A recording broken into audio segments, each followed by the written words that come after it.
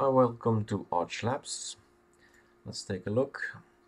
So all the questions about icons and themes and that have been answered, so you can see this here. We're on the latest kernel and we've made an article how to install VirtualBox on Arch Linux, specifically then in ArchLabs. And we have installed ArchLabs on ArchLabs. And this is the I think the third time or so I reboot.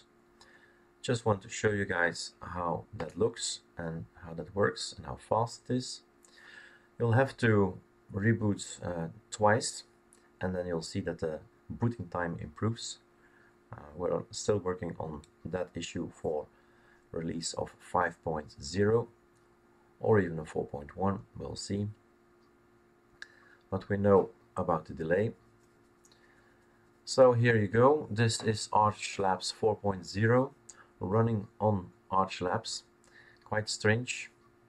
And a right mouse click is giving us our menu, and it's loading everything in the background, and there we have the wallpaper as well.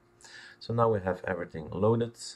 Don't show this message again. So this thing being connected to the internet. It takes a bit longer. Why? Because of the CPU going 100%. It's a VirtualBox and it's simple screen recorder. So two heavy processes, heavy usage of my CPU on this old computer. Dying almost. So right mouse click, as you can see, you have your menu available and you can choose whatever you want to do. And this is ArchLabs on ArchLabs. Enjoy.